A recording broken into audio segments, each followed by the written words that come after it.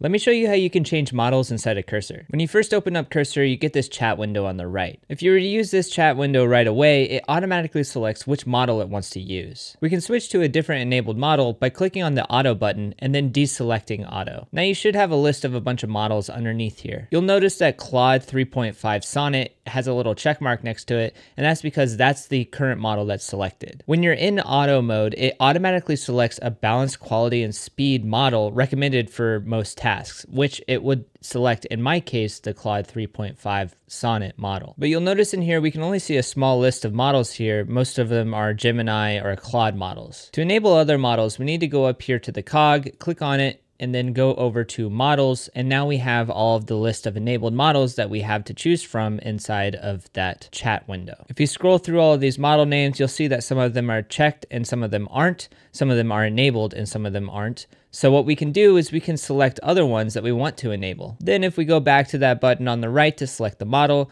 we then should have the models that we selected inside of this list. So I could select DeepSeek R1. So now that's pretty easy to change and enable models, but what if you want a model that isn't currently in this list? Well, what's nice is we could configure and use OpenRouter and pretty much use any model in there for our needs inside of Cursor. All we have to do is find the model that we want to use. In this case, I want to use Mistral Medium 3, copy that model name, and then scroll down on the model names until we can add a model, where we'll just paste in that model name and then click add model. Now this isn't all that you have to do. You have to also configure OpenRouter, and I have a whole video going over it. You can check it out in the card above or in the description. But then once you configure it and you make sure that it's checkmarked here, you can also select it over here in this list, just like all of the other models. It doesn't end there though. If you wanted to use a model locally and run it in Cursor, what you can do is use Ollama, configure it, and then run whatever model that you want inside of that platform. Then just like we did with OpenRouter, we would click the add model,